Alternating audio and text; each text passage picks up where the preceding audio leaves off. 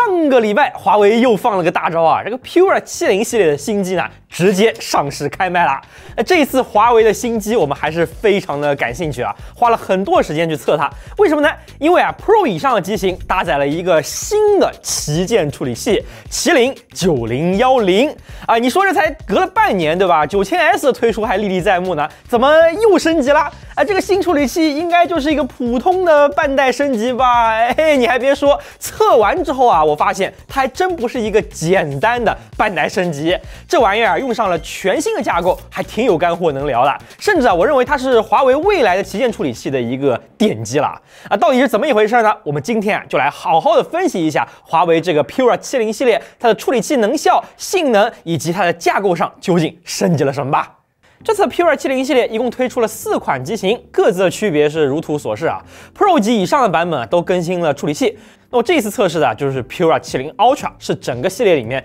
最顶级的旗舰啊，配备有16G 运存、玄武钢化玻璃以及5200毫安时的电池。而它最特别的地方啊，是这个升降式的摄像头啊，每一次掏出来拍照，滋一下弹出来啊，确实是有点装逼的啊。不过咱们极客湾聊手机呢，关注的重点显然就不在这个上面了啊！相信各位已经等不及想知道华为这一次的新处理器到底怎么回事了吧？好，我们就来好好聊一下啊。出于各方面的考虑呢，我们这一次就不做物理的逆向啦，我们没有做电竞，甚至没有拍 die shot， 敏感话题咱们不聊。但是这不代表咱们就无法通过软件测试来了解这款处理器的真相啊！非常感谢俊杰同学的帮助啊！这一次我们通过纯软件的方式测出了这颗全新处理器的微架构层面的各种细节。好，一起来看看啊！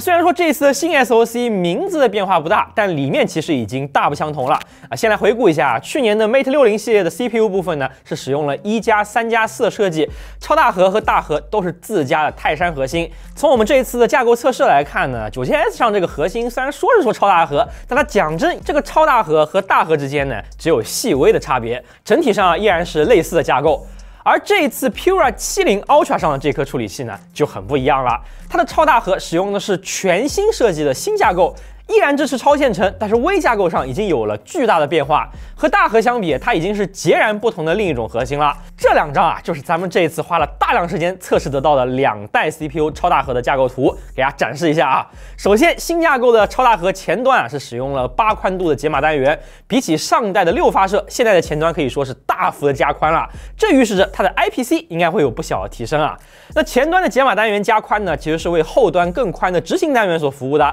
后端的执行效率高了之后呢，自然也就需要前端能够分配更多的指令啊。那这颗新处理器的整数执行单元的部分呢 ，ALU 的数量从上一代的4个大幅增加到了6个，对应的 Scheduler 的调度队列呢也增加了，这意味着整数单元的吞吐量变大了很多。浮点执行单元部分呢，新的超大核也是大幅的提升，浮点单元的调度队列从上一代的56直接增大到了96啊，吞吐量也显著的加大了。再加上 Load 和 Store 单元也有所改进，更大的 PRF， 可以说新处理器的前后端规模都大幅的加宽了。除了执行单元加宽之外呢，这个新核心的分支预测能力也有了相应的提升。我们采集了运行 Spec 2017时的分支预测失误率，新处理器的分支预测失误率啊，比起上一代是降低了10%左右，这是一个很大的提升啊。不过比起业界标杆苹果的 A17 Pro 的大核呢，目前的分支预测的失误率还有30%左右的差距，希望下一代可以继续给我们惊喜。那我们这一次也测试了流水线级数啊，从测试数据来看呢，新的这颗超大核的流水线级数比起上一代起码缩短了1级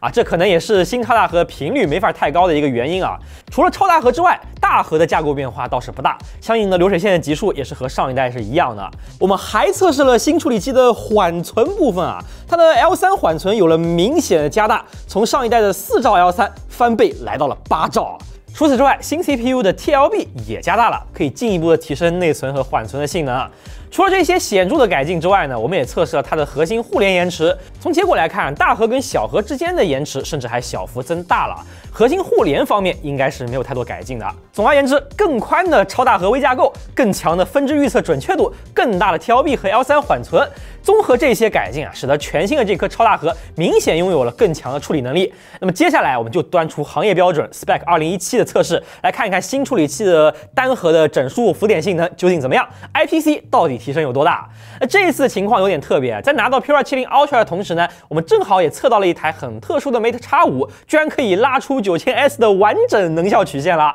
这个时机真的是特别好正好就能对比这一次的新处理器。然后我们把 Pura 70 Ultra 也拆了接上假电池，以便准确的测试功耗。那相比 9000S 上的泰山大核这次新的泰山超大核频率甚至低了 0.3G 多主频只有 2.3G 赫兹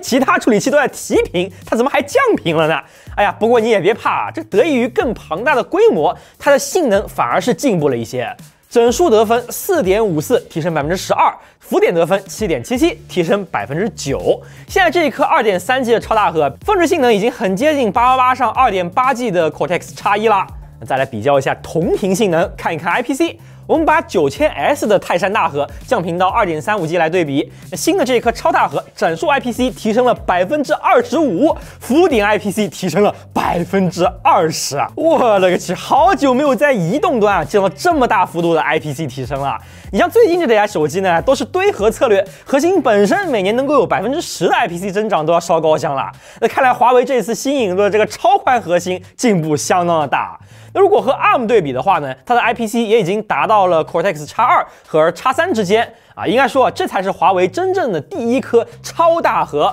真正和 Cortex X 系列和苹果对位的那个核心去年 9000S 上那个核心呢，只能算是一个比较强的大核所以这一次的核心升级，与其说是换代，不如说是一个新的开端，终于引入超大核了。当然2.3G 的频率还是太低了一点，那我觉得也是有意为之吧。知道现在的制程做不了太高的频率，那干脆就努力把架构做宽，去提升 IPC。那咱们还是期待后面能够把频率也跑上去吧。除了峰值和 IPC 之外呢，大家最关心的肯定还是能效嘛。所以我们这一次也是放出完整的 spec 曲线。那这一颗泰山超大核的整数能效相比上一代果然有所进步。同性能下单核功耗低了不少包括浮点的能效也有很明显提升不过它的能效依然也只是接近骁龙888的 X1 核心和8.1的 X2 核心，接近2个三星火龙可能也不见得有多牛逼吧，但是考虑各种现状也算是挺不容易的啦。另外呢，这次的新处理器除了超大核之外这个3个大核虽然我们刚测架构只有微小的改动，但是 spec 里的能效好像还是要比上一代的大核有一些进步的。测 spec 主要还是为了深入的分析这一次的新架构但是回过头呢，我们还是得把这个处理器作为一个整体来测试一下，包括在算上超线程之后，它的多核能效是什么表现所以呢，首先我们还是来跑一下 GB5 来看一下这个 Pura 70 Ultra 呢，跑出了单核1097，多核4399的成绩单核多核比起 Mate 60 Pro 呢都有一点点的进步那现在这个多核成绩总算也追上了8 Plus 的水平了。不过刚刚也讲到了，因为频率不增反降，其实对于极限性能来说是不利的。我们可以再看看真正重要的多核能效曲线。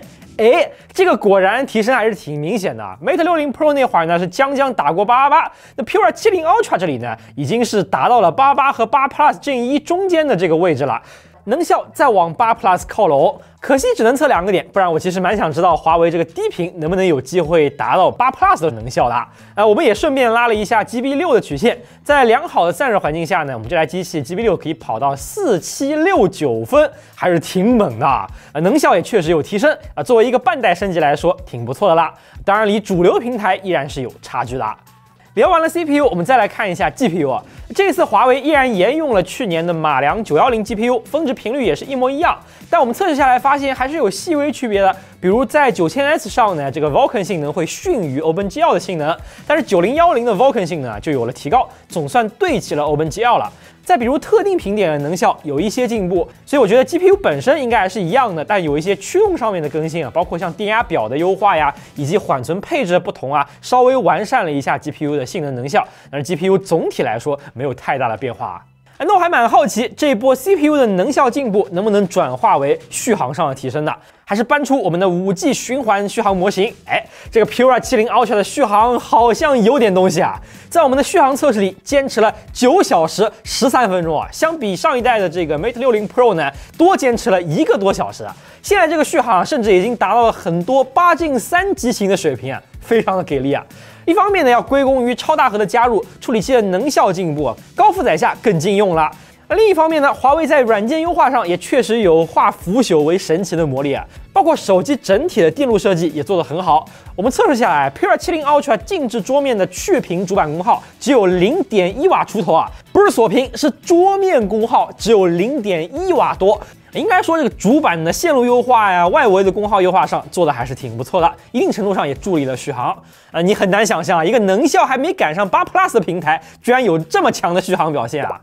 好，那我们再来看看游戏方面。游戏这一块算是上一代 Mate 60 Pro 的软肋了啊，毕竟不像续航那样可以通过大量的优化来扭转乾坤啊，游戏呢更容易受到处理器好坏的影响。那这次 Pura 70 Ultra 能够征服各种游戏吗？我们首先来玩一下原神。华为并没有开放原生 720P 的渲染分辨率，我们数毛数下来呢 ，Pura 70 Ultra 原神是最高648P， 并且默认还会开启超级帧率，把帧数从30帧补到60帧。好在补帧是可以在游戏助手里关掉的，包括我们也可以锁定亮度来避免游戏中出现这个降亮度的情况。看起来，即便是关闭补帧之后啊 ，Pura 70 Ultra 仍然是可以跑到60帧的。比起 Mate 60 Pro 来说呢，性能确实有所进步。就在648P 满帧的整机功耗是达到了6.7瓦，和8 Plus 跑 720P 60帧的功耗差不多啊。那从调度来看，华为确实也是尽力了，不停的在根据负载调整频率。那这段超大核是平均 1.8G， 大核 1.5G， 不算跑得太高，但是没办法，为了温度考虑，还是不得不降频。玩了13分钟之后呢，锁在了50帧，然后玩到24分钟啊，它又行了，短暂的跑回了60帧，最后还是掉回50帧。30分钟平均 54.4帧，整机6瓦。和现在的主流旗舰比起来还是有差距的，但是至少比起 Mate 60 Pro 来说，也是一个能玩的水平了。由于整机功耗不算太高啊，这个 Pura 70 Ultra 的机身温度呢，自然也是控制的还不错，最高45.3度。得益于良好的均热设计啊，热量是被分摊到了整个手机上。考虑到马上要夏天了，30度5G 的这个模拟户外的测试呢，可能会更有参考意义一点。那这里的这个 Pura 70 Ultra 都是跑得不错，开始也能够跑到60帧，6分钟开始降频到50帧，但是基本上也能全程以50帧流畅的运行游戏。30分钟平均50.6帧，比起 Mate 60 Pro 进步巨大了。性能差了这么多的情况下，两者的温度倒是很接近，魔鬼测试最高都是能够跑上47度啊，这种极限环境下还算是正常的。接着我们跑了压力比较低的王者荣耀，60帧模式3瓦的能效，比起这个 Mate 60 Pro 要好上那么一丁点吧，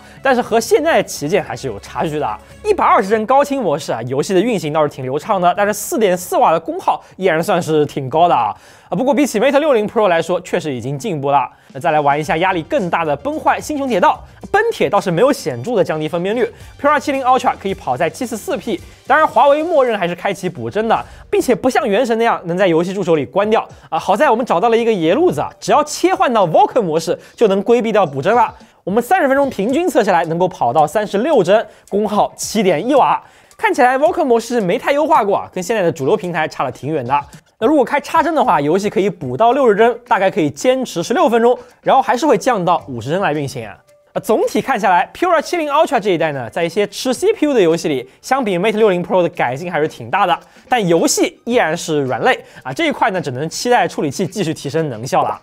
说实话，这次测完 Pura 70 Ultra， 我还是挺高兴的，因为本来没有期待 P 系列能在处理器上做出什么改进的，想想应该就是沿用这个 9000S 差不多得了，是吧？结果啊，居然还来了个半代升级，而且还是很有意义的里程碑式的升级，引入了真正的超大核。对于最终的机器来说啊，各种性能呢也都有所改善，甚至续航已经赶上了主流旗舰的水平。那这一点我是完全没料到的。当然了，追求性价比、追求处理器表现的同学呢，估计也不会去选 Pura 70系列啊。但你也确实能够看到华为在努力的补足短板。反正至少现在这台机器给到不玩游戏的大众用户呢，它是能够比较舒服的去用了，不需要太担心续航啊、发热这些方面啊。并且看到了这次升级之后啊，我对于之后麒麟的迭代也是更加期待了。那希望有朝一日华为能够把自研架构的处理器也做到当年980、990这样的高度，给其他的旗舰机好好的上点强度看看啊。那么以上就是本期节目全部内容了。如果你觉得有用的话，一定要长按点赞键3连，